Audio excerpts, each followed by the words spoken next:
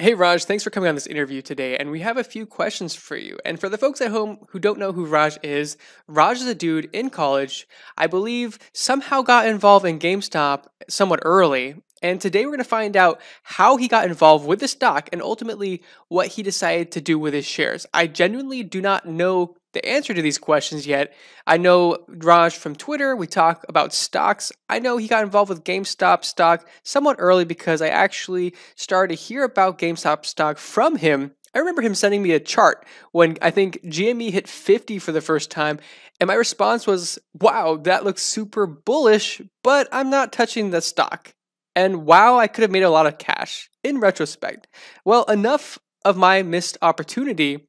Let's get into the interview. First of all, how did you get involved with GameStop stock? Yeah, so first, actually, this goes back to March, because there was a time where I was just, I used to go on r/penny stock subreddit, and I just used to, see how they traded the penny stocks and how it worked, because most of the time the penny stocks are really just not that good of companies, and they're just shorted, pretty much like GameStop, but just not 140%. So I used to lurk on those subreddits. So that's also like when I used to just look up tech we use around the house and what people have and like the stores we would visit, just to see what their stock was, and just to look at stock prices. It's just something I did for fun. I don't think that's normal, but yeah. Cool. And so you stumbled across GameStop on that? Yeah, I stumbled across GameStop on that. I saw that it had the huge short interest at 138%, 140%, and yeah, it didn't make any sense because I mean the most I've seen shorted was what 70% on those penny stocks, and even when I looked online, there was no real answer about stocks being shorted over 100%, because theoretically you can only short the float. So it actually got shorted over the actual float, or does it get to 100+% because of the fact that insiders are holding those and they're not selling? I believe the float number was the shorted amount was like somewhere around 70 million Oh, wow. I shares. think there's only like 60 something, right? Okay, so the free float is 50.68 million, and yeah, their shares outstanding is 69.75 million. So yeah, the 19 million are just, with insiders, and Right. can't really trade those. So That's super cool. So you located this, and is this like a user that you happen to like follow, or you just stumbled into seeing someone's thesis essentially on the short interest and you read that there? You basically cross-referenced and you looked into the interesting opportunity based on the short interest, basically. Is that kind of right? it didn't really occur to me that I should get into it when it was like $3, $5, because at that moment I was learning about, pretty much everything. It's also a time where I got into investing, so I wasn't trading at that time, but I was just looking at companies. And then I found GameStop, and then I just looked at it because it kind of made sense at that point, because the bear thesis is they're brick and mortar, they're not really doing that well, and they don't have like an online presence as much. And well, that's not true, as I found out, but at that moment, it didn't occur to me that I should buy in at that point, because I was still learning about stuff. So I didn't want to put up capital where I didn't think it would be beneficial for me. What was the turning point? Like, when did you make that switch to actually finally jump into GameStop?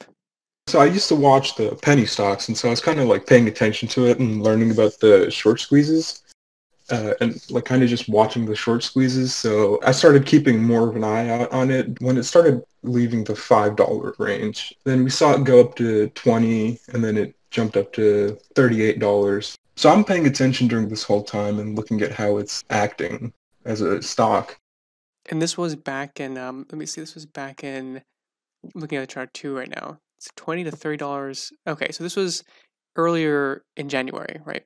Yeah, so during this, okay, so around August, when I started to keep, as the stock price grew, my attention towards the stock grew, if that makes sense. I see. Because it was under $5, you were saying, and then it got over $5, and then you're like, okay, I'm gonna keep track of this guy. Yeah, that was kind of my original, plan was to enter the stock. I thought it would just do a squeeze and then die back down, like most of those penny stocks. Right. But so I didn't really buy into it because I wasn't a penny stock trader and I didn't want to risk it. Yeah, so I watched those short squeezes and see what they look like. What were some of the other short squeezes that happened that kind of like you were thinking that, oh, this might be the next one because you saw these other ones that were similar that occurred? The only short squeeze I had taken part in, up to now was in BYFC, so Broadway Financial. So during all the BLM stuff, I believe I think it was a Tuesday. It was some sort of like day. It's been a long time since I've looked at that chart because, yeah, once I'm done with the trade, I just don't look at the company again. So, if it went up a lot or, yeah, I don't want to feel like I missed out and buy back in. Nice. So, yeah, and then I thought it would be this short squeeze would kind of, so that was what I thought it would look like. First, it was just one big spike and then come back down. And then now we have Ryan Cohen and his and the other people from Chewy come in. So there's this whole thing where they're gonna, fix GameStop and change how they do business, essentially, to make them more successful in the e-commerce space. And so then I started to, think that it would look more like the chart of Tesla, where it's, just you see them actually like hitting their goals, and then you see a bunch of people who are bears essentially turn into bulls. Yeah, so similar to how Tesla, Workhorse, Neo, FUV, similar to how those kind of just, you see that spike, it comes back down a little bit, and then it slowly keeps going back up. When were you thinking that change might happen? Like this might not be like a BYFC, and this might be more like a FUV or Tesla. That change happened when I saw Ryan Cohen and the two other board members join. Yeah, and I believe we got 3 new members, let's see, yesterday from Amazon and another one from Chewy. Oh, wow. Yeah, so now I'm actually pretty bullish on GameStop, and it looks like the volatility came back today. So I'm just keeping an eye on it now. But I did exit my position, by the way. So what price did you buy in, and then what were the factors that got you to leave the position? I entered around 35. That was because I saw the stock price go from, let's see, it was like, yeah, so it was like $36 to 40 something dollars. Yeah, 30, yeah. It jumped $10 in the day, and I saw how it like quickly went right back down, and I was like, this kind of seems a little suspicious to me. Yeah, so I decided to go into GameStop in case there was a short squeeze that was going to happen, and here we are. Nice. And then when were you able to exit the position? I started exiting around $90. And was this on the run up, or was this on the run down? It was on the rundown, yeah, unfortunately so. Okay. And then what, I guess, in terms of like your plan of when you were going to leave the stock, and then did anything change along the way? And then also, how did you decide to leave at 90? So I was originally going to leave when it opened at 140. I thought it would get support around 145 if we do see it go down, but we just opened at 140 on the 2nd of February. So I should have got out around that price, but I didn't. I didn't stick to my trading strategy, and I got back in today. So now my cost basis is a total of $51.18. In terms of like just the things that we're seeing right now, and Yeah. so you told me that you're more of a long-term investor, and then but you were following these penny stocks, and that was pretty interesting. Well, I guess before we get into the current events, in terms of your view of Reddit and going on Reddit, like I think people have a pretty interesting view depending on if they actually went on Wall Street Bets before or not. Like it's actually contrary to popular belief. it's pretty boring and not too organized as people might think. And so, do you have like Yeah, a yeah. strategy in terms of like, do you follow specific users, or like, in terms of how do you go through and consume the content there? Mainly just to look at the beams. I mean, Nice. I don't take any of the, yeah, I don't take any of the stock posts seriously. I'll look into it myself if I think it sounds credible, but I mean, the memes are that like the only thing that make it better. I did learn about gamma hedge or gamma squeezes and delta hedging from there, so I think that's the only thing I've taken seriously. I think that's something that people are kind of missing, though. Like most people, including myself, will look there for like just these crazy things that happen, whether they're basically their portfolio goes to like millions of dollars, or basically they lose. Generally speaking, it goes to millions and then it goes to zero or something crazy like that. Yeah, yeah, yeah. It's kind of you don't really want to do what they do, sort of thing. And then so Reddit, I think the biggest problem was all these posts later that started popping up with like the buy and hold GameStop, like you should buy and hold diamond hands, buy. Eh, that really got annoying super fast. That's actually a really good point. And in terms of like the most detriment in terms of like, because I saw this starting to happen, and I even remember talking to you, like, I was just like, or on, on Twitter, I was like, you can hold one share, you can sell the rest, because people have this misconception that if I sell my shares, it's going to cause a stock price to go down, but people are not really thinking that there's every time someone's selling, there's a buyer. The only scenario where it actually makes a difference is if you actually held 1%, 2% of the float, and it when you sell that, it fills up the buy orders. Basically there's more than that can be bought, and then it causes a drop in price. But generally speaking, because I know that at my own company, at a company meeting one time, someone was like, "Oh, what if I sell all my company's stock in terms of like an employee stock purchase program?" And the person in terms of who's like in charge of the finances there responded saying, "Oh, well, if you sell the stock, someone's going to buy the stock. It's not going to make the stock price go down at all. So don't worry about that." So that's an interesting. These kind of things are not so surprising if people don't necessarily like know these things, because people don't even know in general like what a market cap is, and a lot of kind of financial things are. So it's not so surprising if people think, "Oh, I need to hold this because the stock price is going to go down." Oh, and might not be something that people are actually even thinking about. I'm just kind of wondering what it is that people are thinking about. And these folks that have millions of dollars who are holding, it's okay for them to do that, but to make it so public and because it's actually you gain a huge following from, I'm holding this from like, whether it's 30 million or even some people that have like 1 million, but then you have all the people who are following them. It's almost like, because I haven't seen it. I haven't seen like a bunch of, YouTubers are not great in the financial space and for many reasons, but I haven't, in this case, most YouTubers seem pretty responsible. They're not trying to say don't sell it. They're basically being on the conservative side of this whole situation from what I've at least seen. So it's pretty interesting that these folks, though, who are kind of these like, like deep effing value, he's this kind of seen as really taking leadership. I think that was another big problem I saw with this whole thing was people like he wasn't a leader or anything. He just made a value play because he saw he wasn't trading at a multiple of what they made, the revenue and what their sales were. He saw that the multiple, it was like trading at 1.19 times the multiple instead of like the usual 1.5. Yeah, for retail stocks. And yeah, so he bought because of that. And people in the comments of his post on Wall Street Bets, everyone made fun of him. So he's not really a leader. He just kind of opened everyone's eyes to what GameStop had for potential. And this was before Ryan Cohen got on board.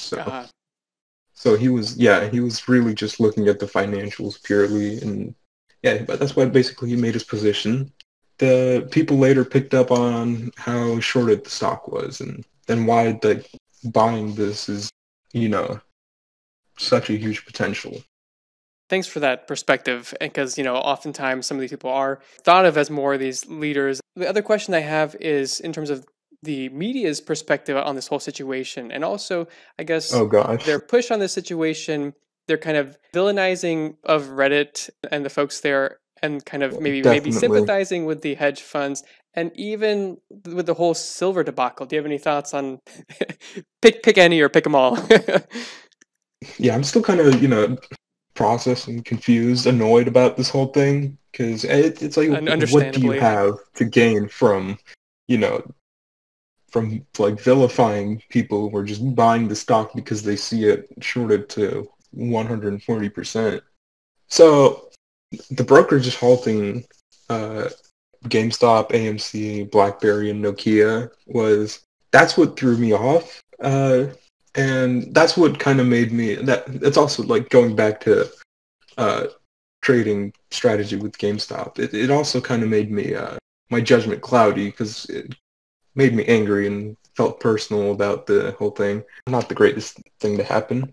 And the worst part is seeing Vlad, Robinhood CEO, go on CNBC and say that there's no liquidity problem. And it's like, yeah, so you have a liquidity problem. Why are you lying to the news and to pretty much everyone that you don't have a liquidity problem? That's what makes me not want to use Robinhood anymore because of this whole situation. And with Robinhood and this whole situation, and yeah, that's the biggest unfortunate thing on his end. Whether it was just he thought it was not so big of a deal and he could just sweep this under the table, and that would be the end of that, because he probably didn't at that point. Maybe he didn't know how big of a deal this whole situation was, and he thought that it's a single interview. I'll just say what I want to say, and that's about it. And didn't need to think he needed to be so transparent, probably.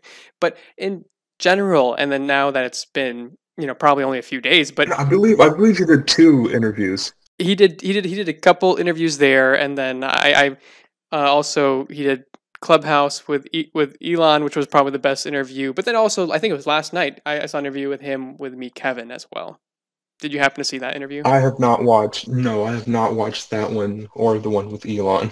Definitely recommend watching it. I mean, it's not like he's at least honest, or at least more honest about what it is with the liquidity issue and the billions of dollars that were requested from him. Definitely interesting to hear. Plus, it was fun to see Elon like ask such blunt questions like, "Are you being held hostage?" Blink twice, and also things like, "How much are you beholden to Citadel?" Like these blunt questions that were just epic. And even with Meet Kevin, he asked some questions about crypto, and then would that destroy your business? And is that why you're not answering this question? Some things like that. But basically, I applaud Vlad for going to these platforms, to being more transparent. He still sounds a little bit like a robot, and that's kind of unfortunate, but it is probably who he is, so I can't like bash him too much for that, because that's just who he is. But you can't ask someone to be emotional who is incapable. I'm just joking. But so the thing is, now that a few days has gone by, what is your thoughts on Robinhood? Should there be impacts to Robinhood and or other brokerages too? I think we only saw this problem with brokerages that were new and not as capitalized, like Robinhood, Webull, because Webull did say that they weren't going to allow trading of that we could only sell GameStop on the night before it hit 480, and I think that was cleared up by the morning. So that was, I guess they figured it out. But yeah, Robinhood definitely should have gone just been honest from the beginning. I'm pretty sure that there's a few other brokerages, including Etrade, that also, at least on the Thursday, that the important Thursday, that they restricted trading of at least GameStop the entire day. I'm pretty sure. I think TD Ameritrade also Oh, okay. did. So the ones that didn't stop trading were Fidelity and Vanguard. And I do want to move to those brokerages because they're much more capitalized. So situations like this in the future, if they do happen, they'll be fine. But their trading platforms aren't the best, I'd say, for mobile. I think that's a really good point and a really fair point in terms of why one would want to move to these platforms. It's not necessarily to spite or in spite, which it could be too. But it's basically like these ones performed the best, and they were not they didn't have these restrictions. At the same time, there's like other platforms like, SoFi. People are going there, and I just don't know how honest that transition is to go to SoFi, for example. Like maybe they just don't have that many users, so they have no problem, right? So it's hard to tell if they actually have the infrastructure. Like a Fidelity, obviously, would have had that infrastructure. So yeah, I think Fidelity and Vanguard really need to work on their mobile interface. People like me who, look at charts can, do it on mobile because I'm not, sometimes I'm not with my computer. Because Webull is fantastic on mobile, so that's kind of my that's how I judge other trading applications is just looking at Webull's mobile application and from that. And I don't think anyone else has come close to Webull. That's a good point. I know that Etrade has a somewhat new mobile platform, but I don't know. Haven't tried it myself. If it's any good, Webull is a pretty good platform. I think it's really good for trading in terms of the analysis that they have as well. The only thing with Webull is that the foreign ties that they have, if one is worried about potential personal data, that kind of stuff. But there's always a catch to these free platforms. So there's that. And I guess the last thing I want to talk about here is, do you have any thoughts and restrictions that should happen? Like, what are your views on shorting? Should there be a limit to shorting? Should shorting be outlawed? Things like that. I'm fine with shorting. It has its function in the market to incentivize people to find frauds and eh, even if you're a trader, if you think the price is going to go down, you make money off of that. So I don't think that's necessarily a bad thing. But regulation-wise, I saw that Janet Yellen got her ethics waiver for her conflicts. Yeah, I sent you the article where even though Citadel paid her what was it, $810,000 for speech, she's still on the case. So I don't think I want any more regulations. I would like them to, get rid of the day trading to under the $25,000 minimum for day trading. The T+2 regulations especially, because that's what kind of caused this whole problem. Yeah, I think the day trading regulation would be like the opposite of things that might happen. Basically, they're going to put more regulation than less. But I think that's absolutely right about shorting. I think shorting is really needed. First of all, if there was if we took the tools away from bears, the fact that there are bears in the stock market is actually a big part of why I'm bullish. If there was no bears, I would actually be pretty bearish. It also helps the price go up. Exactly. It helps the price go up. If everyone is bullish by like de facto or forced to be more bullish, then that's kind of a scary scenario to me, at least. Hmm. Yeah, and also what I don't like the most is the accredited investor rule. That's true. That's the one I don't like the most. And the whole thing with regulators and, like with Janet Yellen and things like that, because in my view, it's, for Robinhood, we're not necessarily the customers because it's the people who pay their order flow. For Facebook, we're not the customers. It's like the people who pay their ads. And then also for like our politicians, we don't pay them. It's the different entities that are paying them tons of money. And so, who's more likely to be regulated? These hedge funds or the retail investor? Probably us. They need to fix that. And SEC really needs to wake up because they've been pretty much asleep at the wheel this entire time, and all of a sudden they're like, yeah, we're gonna regulate now after not doing anything for past 9 months. And like you said, if there's something that's going to cause a great financial crisis or something like that, yeah, we might want to patch that hole in the wall before it gets too bad. So that if there's something like that in terms of going over the, like with GameStop, apparently they're saying that they could have caused this huge liquidity issue. So if there is something like that, sure, you can patch a little hole, but that's about it. Yeah.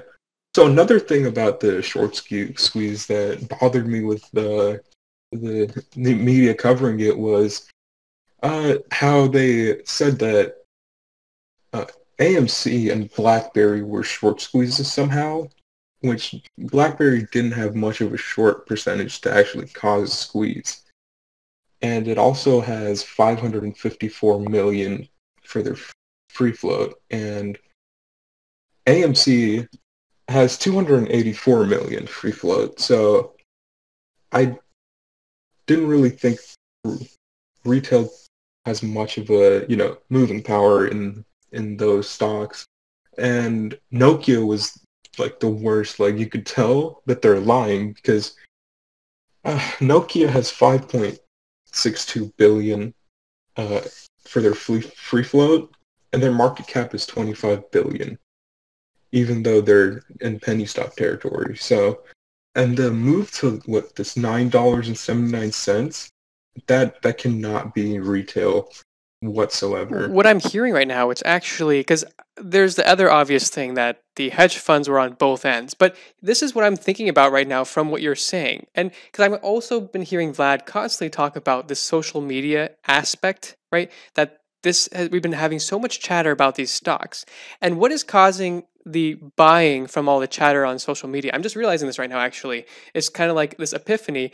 When you have so much chatter, like, for example, the Signal incident. When you have so much chatter, like Elon tweets out saying, oh, everyone should download the Signal app, right? And there's so much chatter about Signal, and then Signal's stock price goes up thousands of percent. The question I have here, is it the dumb retail investors that are pumping that, or is it an algorithm based on social media and how much something gets talked about that's pushing the stock up? So when you have so much people talking about Nokia, so much people talking about GameStop, is it really, obviously the retail investors have some play, but is it the algorithms that are kind of more at fault here, that are jumping onto this like they were on Signal, like they were on this, when Zoom Video was going to IPO, this like ZOOM stock went up massively. Is it really the retail investors that are so dumb, or is it these algorithms that are pulling all this data in and jumping into these stocks when they see basically this data plus a spike in price, and then it just boom, all this money goes into these positions?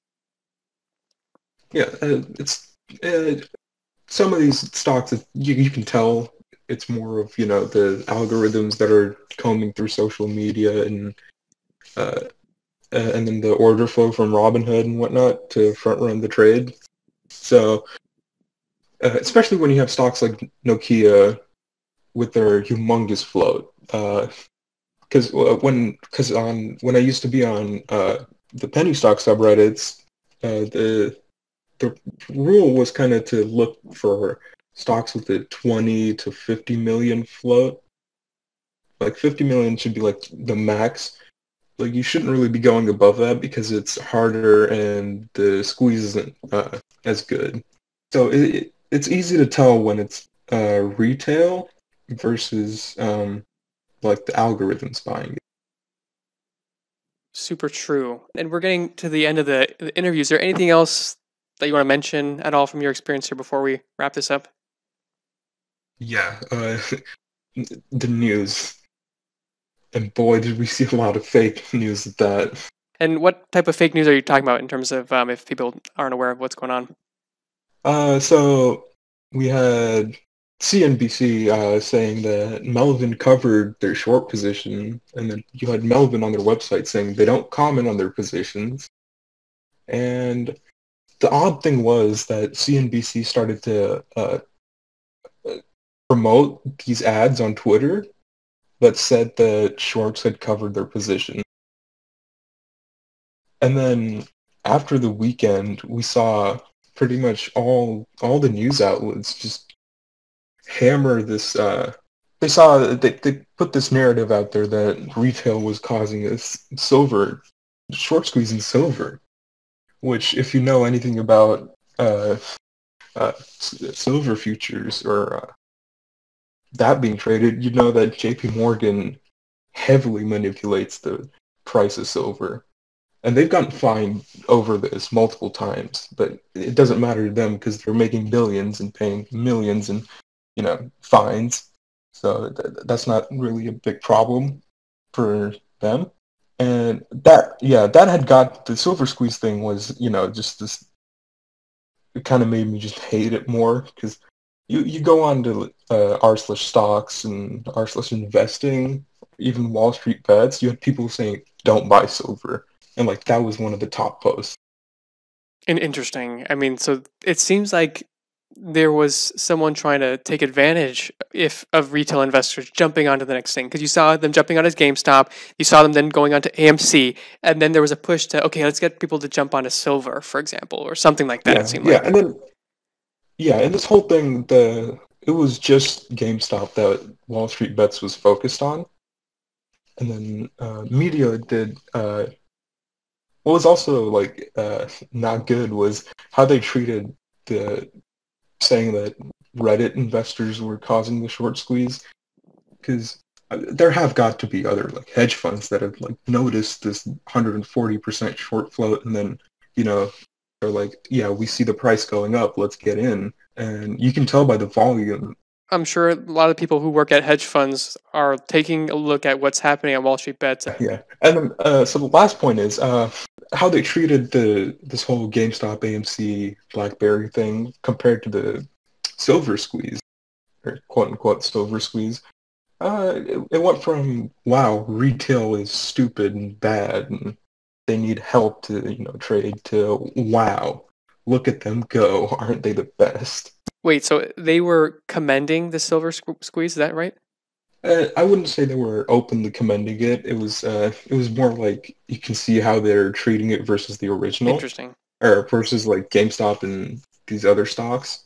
They're like, wow, silver is up today on Reddit investors getting on board to buy silver. Interesting. I would buy the Doge aspects, but silver, I'm not sure Oh about boy, silver. silver. I think, yeah, I like silver too. That's the thing. And then as soon as I saw the news, I was like, no, that can't happen. JP Morgan is manipulating the prices.